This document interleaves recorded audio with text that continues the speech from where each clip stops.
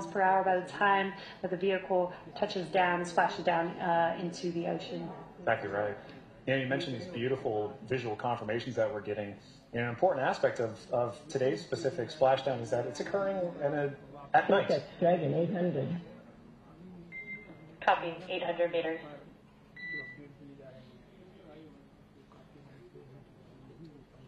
Commander Peggy Whitson confirming the spacecraft's altitude as it's making its descent into the Pacific Ocean just off the coast of San Diego, Southern California. Yes, love that it's coming off the coast of my hometown. 600 meters. 600 meters.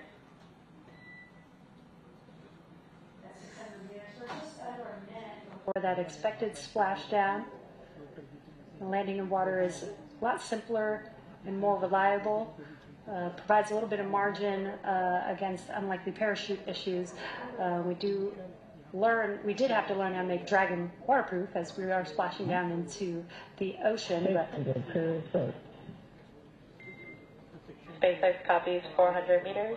Reminder to brace for splashdown.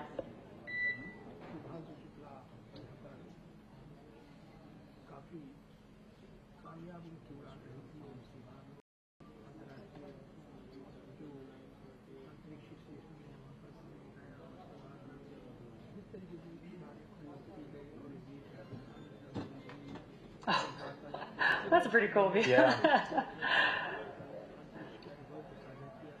Sorry, maintaining the vehicle's signature through things like cloud layer and any kind of atmospheric disturbance allows us to maintain visual contact with the vehicle as it's making its final descent towards water landing. And it's a little foggy, as you can see there. Yeah, Pacific fog is rolling in. We've got some very bright lights as Dragon, you can see the ocean there. Dragon is about to touch down in just a few seconds here.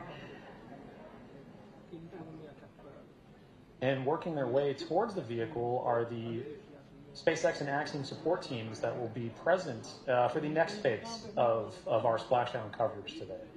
At this point, we'll be waiting for confirmation of the crew's safe landing, and then we'll move into the phases of this mission, which are really, let's recover the vehicle, let's recover the crew, let's make our assessments, and at that point, we'll be covering. And we have splashdown of the AS4 crew back on planet Earth. Welcome home. Hello भाई अरे पीछे आओ यार Splashdown, we are on